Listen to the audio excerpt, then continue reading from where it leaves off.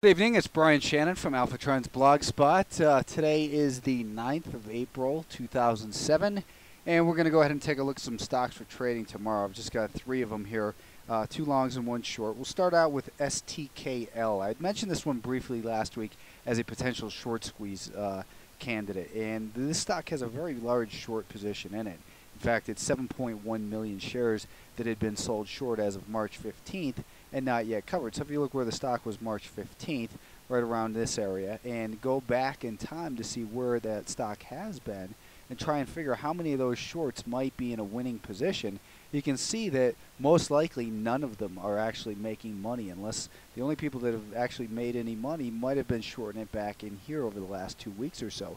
But it doesn't look like they were very aggressive, because we had increasing volume on the way up in the stock, followed by a diminishing volume on the return move to this prior level of resistance near the 11.5, 1175 level. That resistance looks as though it's become support in here. So we have the potential, in other words, for what I think could be a pretty good short squeeze. Maybe not as big as the one we've seen DNDN lately, but we do have the potential for a short squeeze, because the only way to cover your losses or to minimize your losses is to buy the stock back.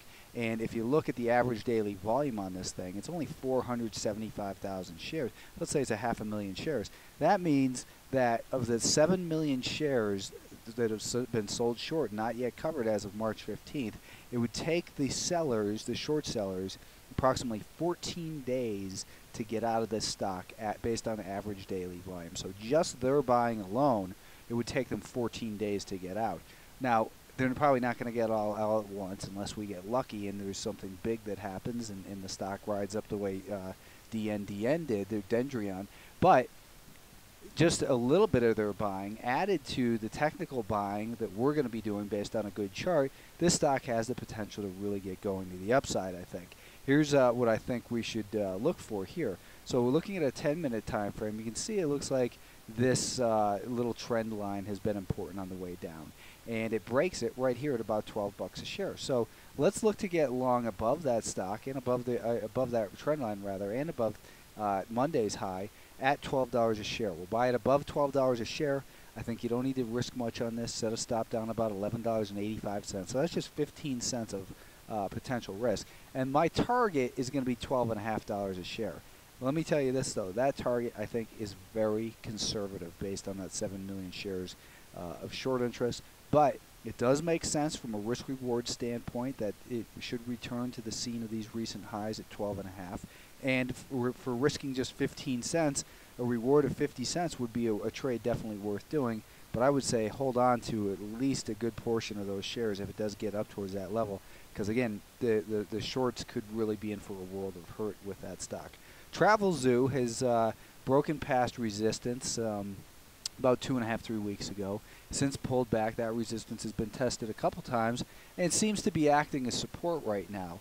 Today the stock rallied on pretty good volume and it got a little bit extended. So what I want to see here is a pullback towards $37.30. A pullback to at least $37.30 is what we'll look for, and then to buy the stock above $37.50. Our stop would then go at $36.94, so down in this area. And that would be a risk of about 56 cents. So it's a bigger risk in terms of absolute dollar amounts, but this is a risky stock the way it trades very volatilely. So I'd say cut your share size down to a smaller than normal position anyways. But the upside target is going to be up at $29 a share. So even risking 56 cents a share, we have a target that's still $1.70 away. So that would make for a very nice trade, buying it above that 50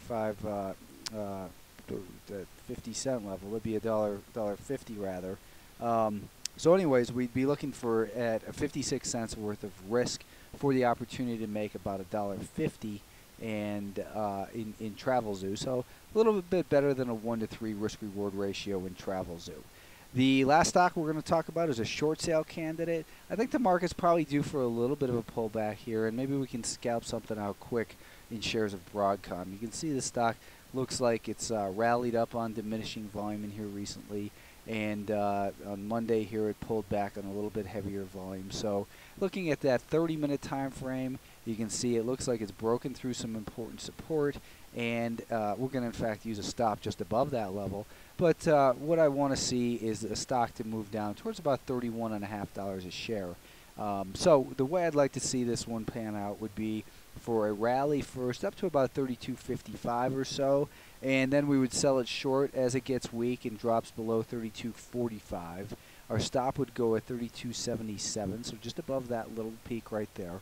And target of 31.50, like I said, that would mean that we'd be risking 32 cents for the opportunity here, hopefully to make about 95 cents in a short of Broadcom.